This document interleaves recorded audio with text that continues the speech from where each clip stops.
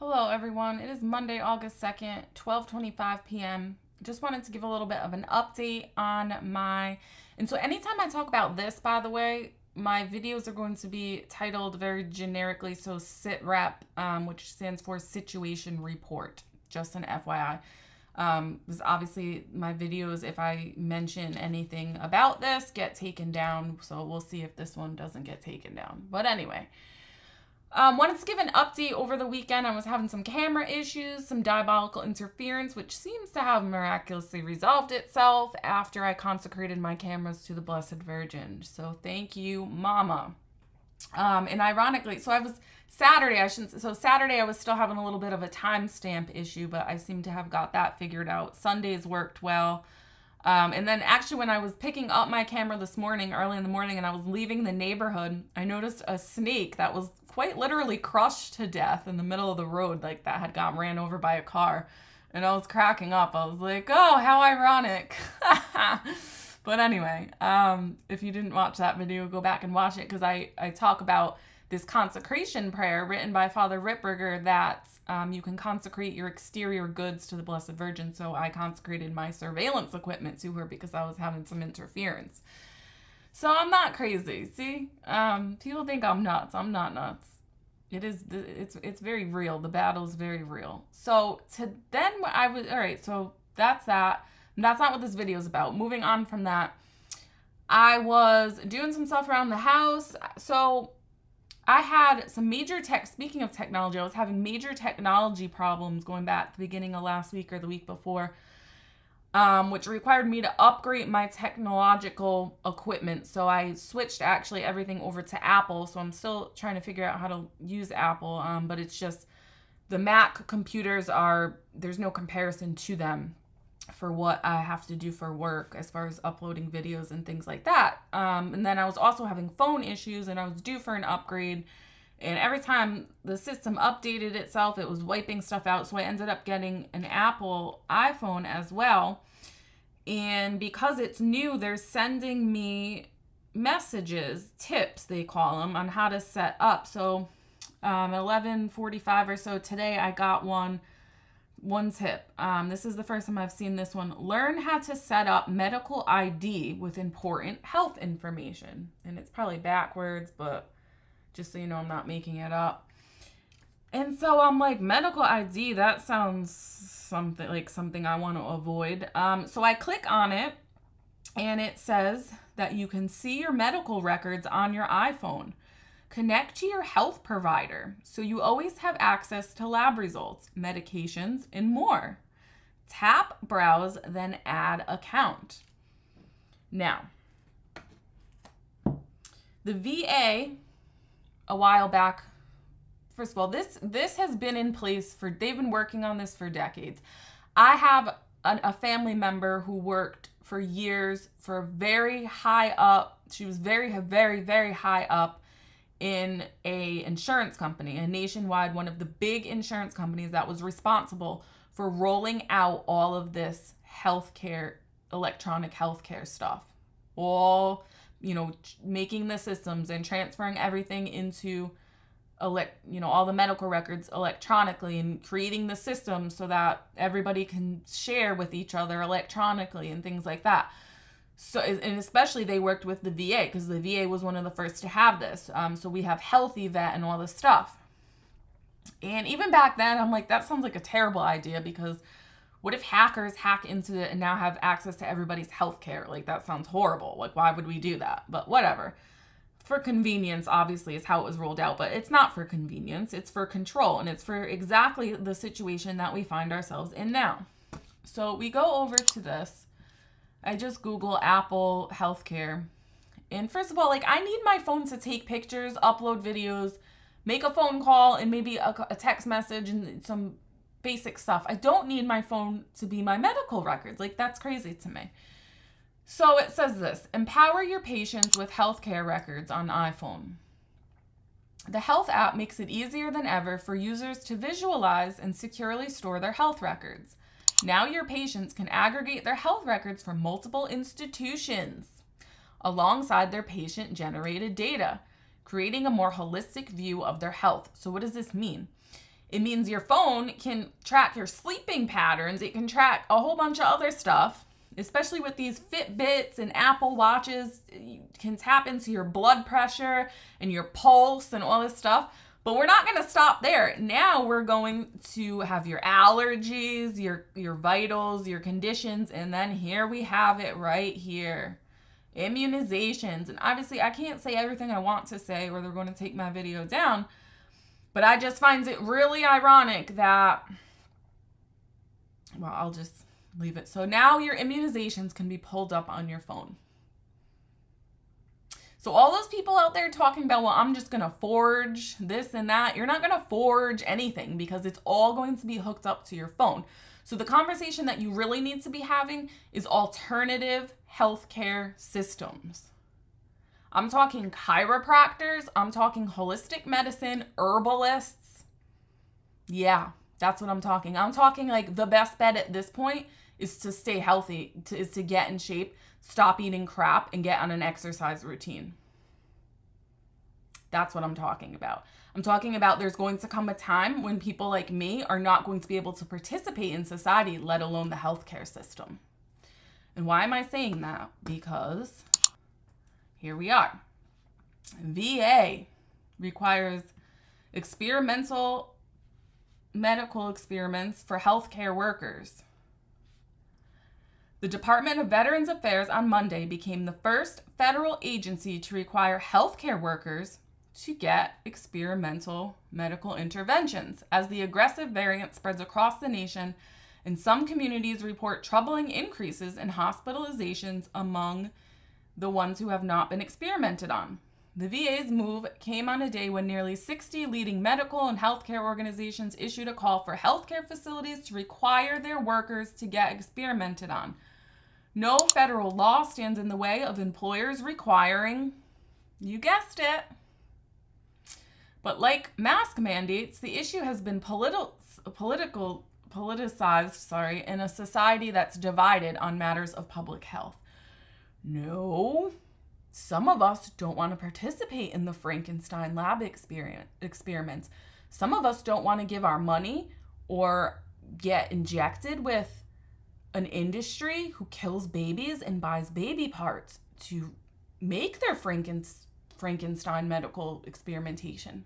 It has nothing to do with politics. I don't particularly care about politics. So where am I going with this? Well, I'm going to try to say this as calmly as possible. The days of Catholics having a hierarchy that's going to support medical exemptions because of issues like this are over. Thank you, Pope Francis. Now, before people start calling him the false prophet and things like that, I do want to say this. The only way we are going to know if he's the false prophet is if he gets rid of the Eucharist.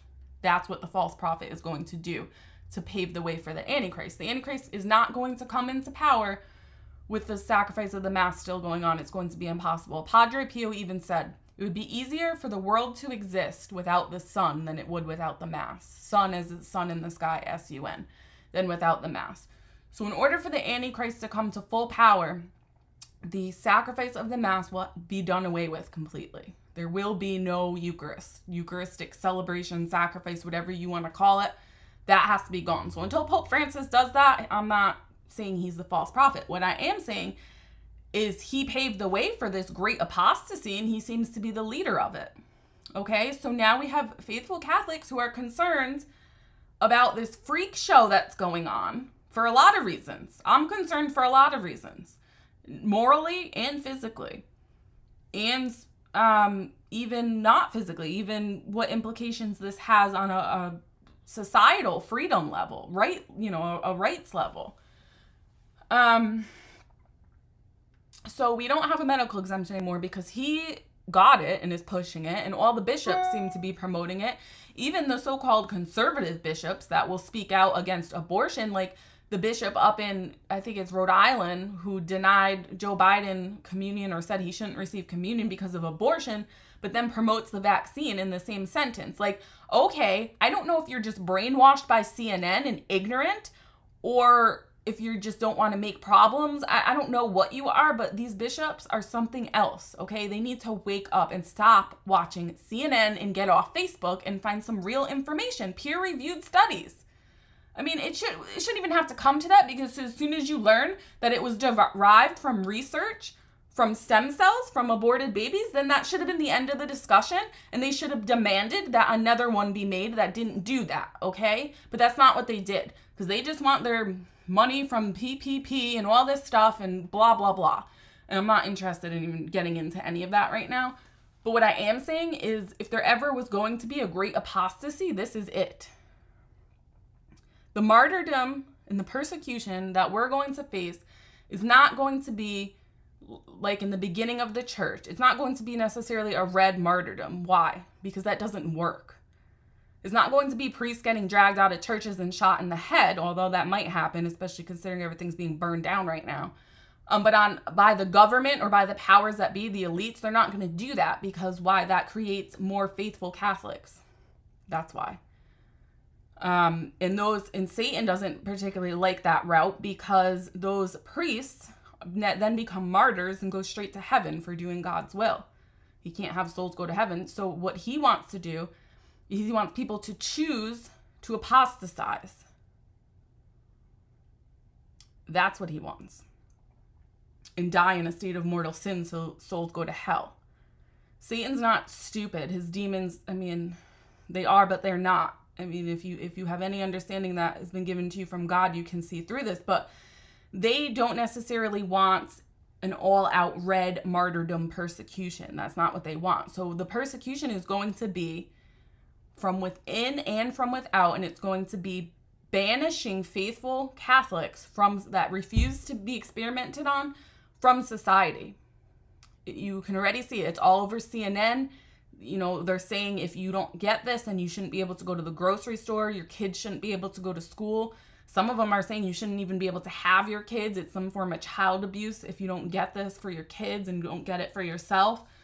So that's where the persecution, Satan wants to make it, and his elite demonic minions want to make it so hard for us to function in society that we become so desperate and so hungry and so discouraged, and our morale is so beaten down that we finally just agree to get it. That's the apostasy. You want to talk about the mark of the beast? The mark of the beast, people always want to talk about it being a microchip or a physical thing, and maybe that's true. I don't know. But what I do know is it's also spiritual. We are all marked, either by God or by Satan. And I'm telling you right now, if you get this, I don't know how you could possibly be marked by God. I don't know. And I don't have the right to judge anyone. And I'll leave that up to the Lord. All I know is what he has told me. And he has told me straight up, no child of mine will get this. After I was distraught over it. And I'm like, everyone I know, except maybe 2 people, everyone else I know has gotten this. I have one relative who is getting open heart surgery in a couple weeks. And her cancer returned within a month of getting it. Coincidence, I'm sure, right?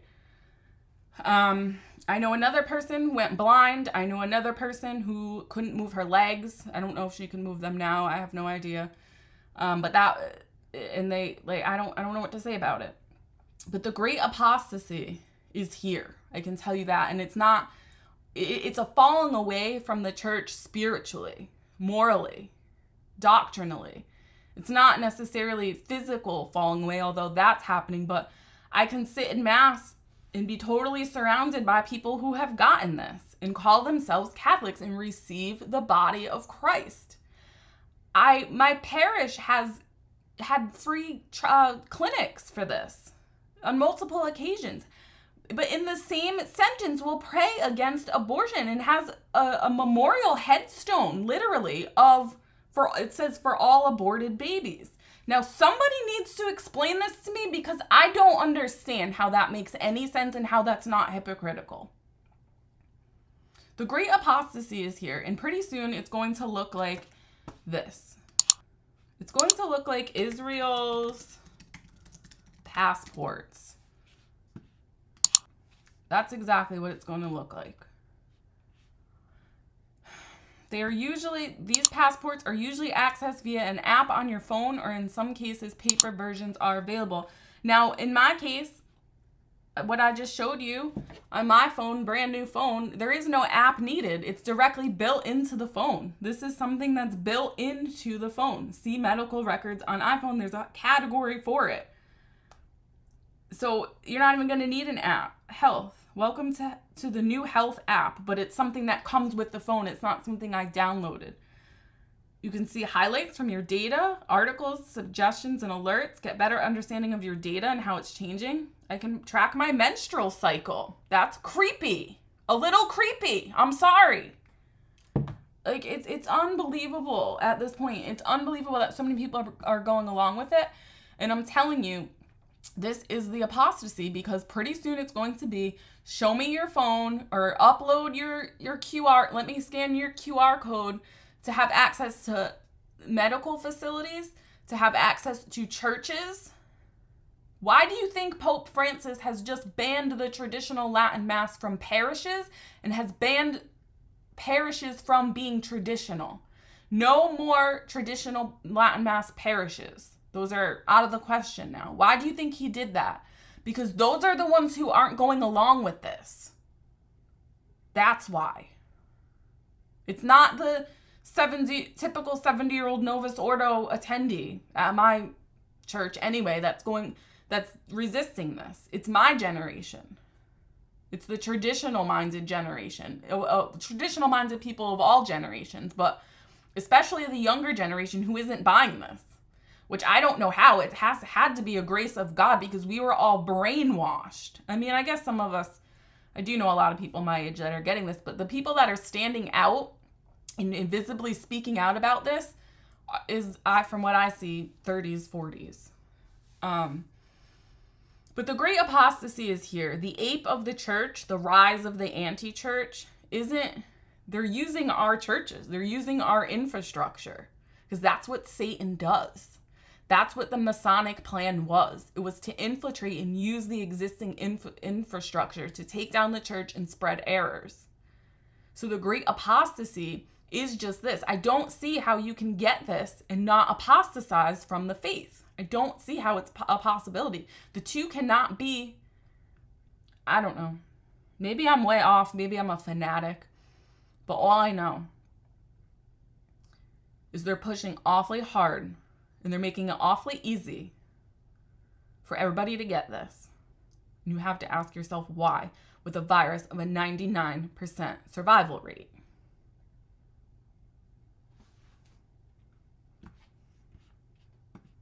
So anyway, the answer is alternative systems, especially healthcare.